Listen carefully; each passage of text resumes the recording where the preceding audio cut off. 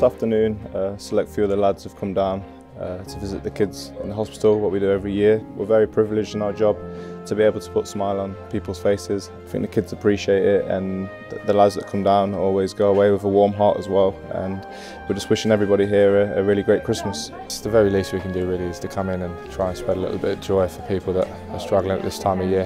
Hand out some gifts, a bit of chocolate. It's, like I said, it's the least we can do.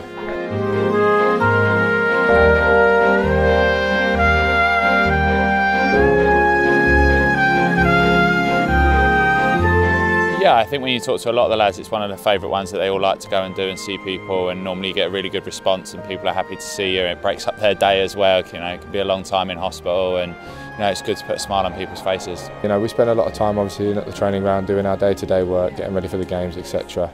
So it's nice every now and then to come out and do our bit for the community, because you know they do their bit for us in supporting us on a Saturday. So it's the very least we can do is get back out and give back to them.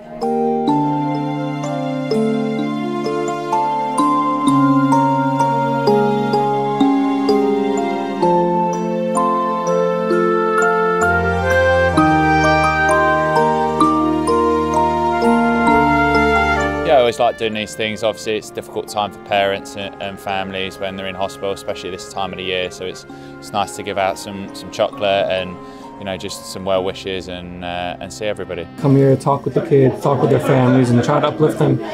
Wish them good holidays, and hopefully, you know, get back home safe and healthy. It feels great after you've been here just to see a few smiles, and even the parents as well, to see the kids have a smile on their face, because it's never a nice time to be in hospital, especially around the Christmas time.